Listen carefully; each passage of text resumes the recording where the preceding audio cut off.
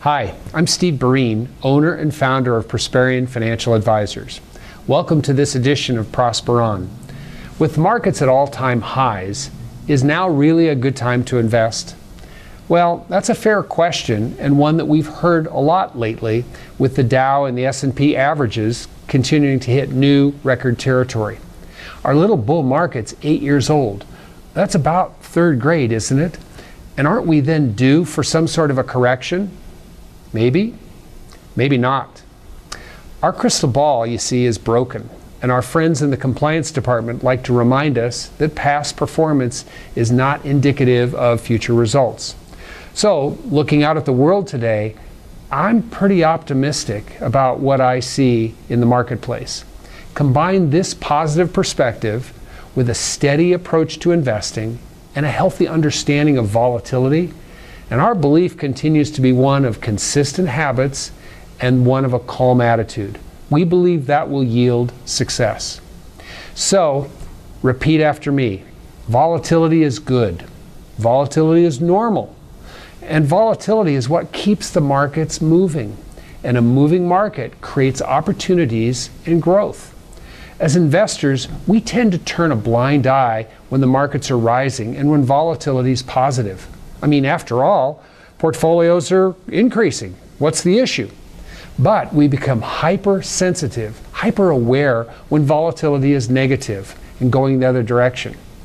Well, there's one thing that we know, and that is negative volatility is always temporary, and asset prices eventually move higher.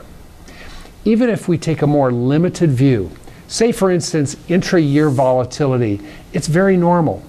Take a look at this chart. So it demonstrates that typical market corrections or market downturns every year going back to 1980. So for the past 36 years.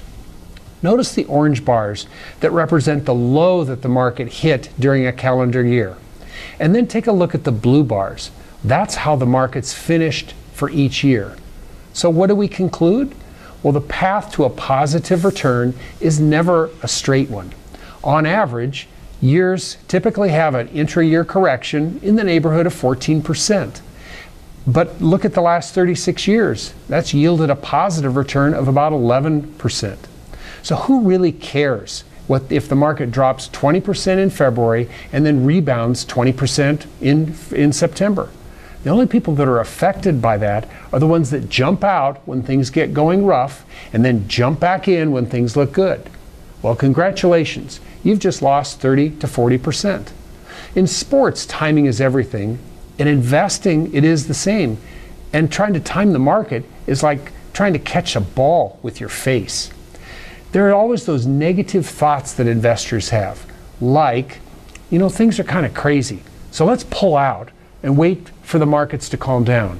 Or, let's just wait till prices drop, and then I'm going to back up the truck and buy as much as I can. Or, I have a hunch we're in for some trouble. I just know it. It's this nagging feeling. And things look bad in the news today. The problem with those approaches? They're all driven by one thing. Emotion. And emotion is a killer. So let's do a little role play. Stock prices are wiggling and the investors decided to switch to cash. Then stock prices go up. Whoops, shouldn't have sold. Or they went down. Whoops, smart move. Now investors have to decide when to buy back in again. And the siren song of a positive price movement is really paradoxical. Investors have to wait till things look good. That makes sense. And then you realize that the investor literally is selling low and buying high. And when you repeat that cycle, it's a surefire way to destroy your net worth. Wise investors understand that negative volatility is not only necessary, but it's healthy and it's good. In fact, with a consistent investment strategy, you combine negative volatility, you're buying assets when they're on sale. Now I know what you're thinking. Let's just wait until there's this big sale and then we'll buy as much as we can.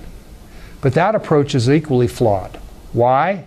Because it's based on a guess. And guessing is one of those emotionally driven responses. So, another example.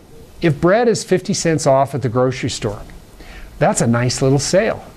But you know, I think it's going to be cheaper next week. Maybe $1 off. Not bad. And maybe I'll wait a third week and wait till prices are even lower. However, that third week, prices are back up to the normal level. So your family now is starving because you're trying to time the purchase of bread? Does not make sense. You wouldn't do that. Why do people do that with their money? Consistency is a key, and keeping calm is a key. Keeping perspective is a key. There are many wonderful things that are happening in the world today that cause me to be very optimistic.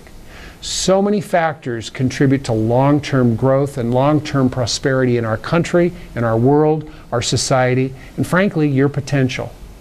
This is what we tend to focus on, and we encourage you to do the same. So, if you know of someone who's looking for wisdom in their financial advice, feel free to forward this video to them. Thank you for being a client of Prosperion Financial Advisors. I'm Steve Bereen.